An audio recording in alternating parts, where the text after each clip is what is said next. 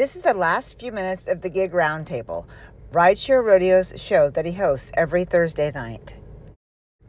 They are discussing Doordash and interacting with those of us who were in the live chat. I made the mistake of admitting something that's obviously looked down upon by my good friend Steve. Steve closes the show with the best line I've ever heard as a show closer, especially coming from him, as his content covers the more serious side of the gig economy. Don't miss this good laugh at the end. To compare the price of ordering directly at the restaurant versus ordering on Uber with your discount. Now, granted, I know the restaurant is going to get a fee, but in this day and age, when everyone's looking at their pockets, it could be a pretty good difference. So there's this one restaurant that we tend to order from a few times a month, maybe like 2 or 3.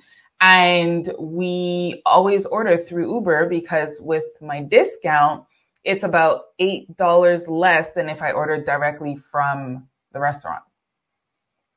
Yeah. I saw a customer comment on Twitter that said, you know, it was weird too, because I don't normally comment on something like this, but I saw it and I was like, it said, I am not using DoorDash anymore because it costs too much for me to go pick up my food. And I was like, what the hell? I've always wondered where these people are who pick it up. Like, yeah, they exist.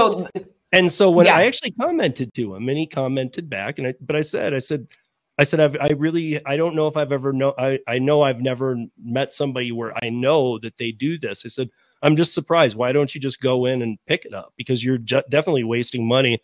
And his answer was kind of, it was different because he said, I have anxiety issues. But that has nothing to do with ordering. Well, I think that it was that he can do it through an app and not have to go in and talk to people. And no, but maybe it's a restaurant where he can't order online directly through the restaurant's website. Yeah, that could be. Right. But I mean, I just found that to be interesting because I wonder how many, like, is it introvert or extrovert? Which introvert that doesn't like talking to people. Right. So, I mean, like, maybe that's the people who use that. I don't know. Maybe there are more people that I think that use it. I was always like, nobody uses that. I would never order on the app to pick up in the restaurant unless I have a discount. It doesn't make any sense. Holly, what? Holly does. What? Why? Do you have a discount? Because I know sometimes DoorDash does. Why are you supporting DoorDash, Holly? God, Holly, and you're a delivery driver. Damn it.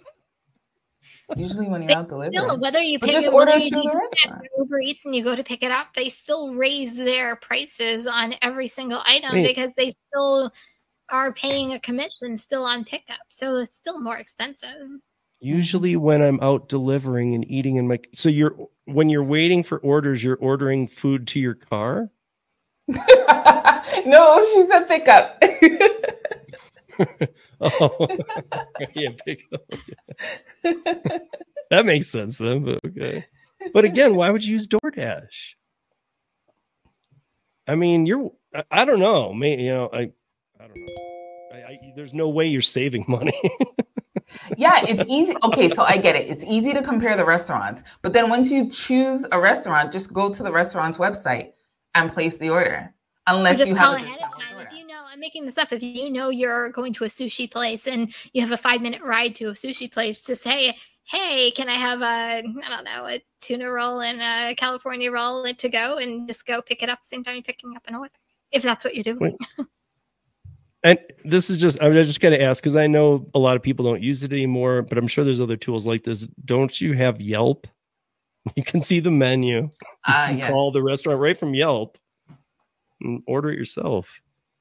Sure. Don't give them your business, Holly. Jesus. We're in a war here. You're like giving them missiles. It is definitely more trouble, yes. I work for you and I order food through you. Don't do that. It makes it look like the model works. That's like people that say that they place their order on Uber and they try to get their own order, like as a driver. You're actually not supposed to do that, but yeah. I've seen that'd be like me calling a rideshare and saying that you know, like when he gets here, just saying, yeah, it's to the airport. And then just stand there and he's like, what? And be like, go. I'm going to watch you on the app to make sure you do it, though.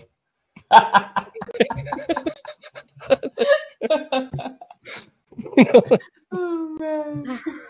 I don't know. You can't use it anymore, Holly. Come on. Delete that thing. But thank you guys for joining. Next week I will be out of my political mindset because I've had to really kind of engulf all of this and not be in any other mindset at all. And after tomorrow, I'm going to feel like I'm breaking those barriers down a bit. So, but yeah, thank you, Zach, for joining. Thank you, Gig Work Mama. Thank you, Kim Side Money Plans. And you guys, the 15th of February is the 2-year anniversary. Yay. So, yeah. So make sure to be here for that. And we will see you back here next week. Thank you, everybody, for joining. Be safe, earn smart, and be awesome to people. Don't be a dick. Peace.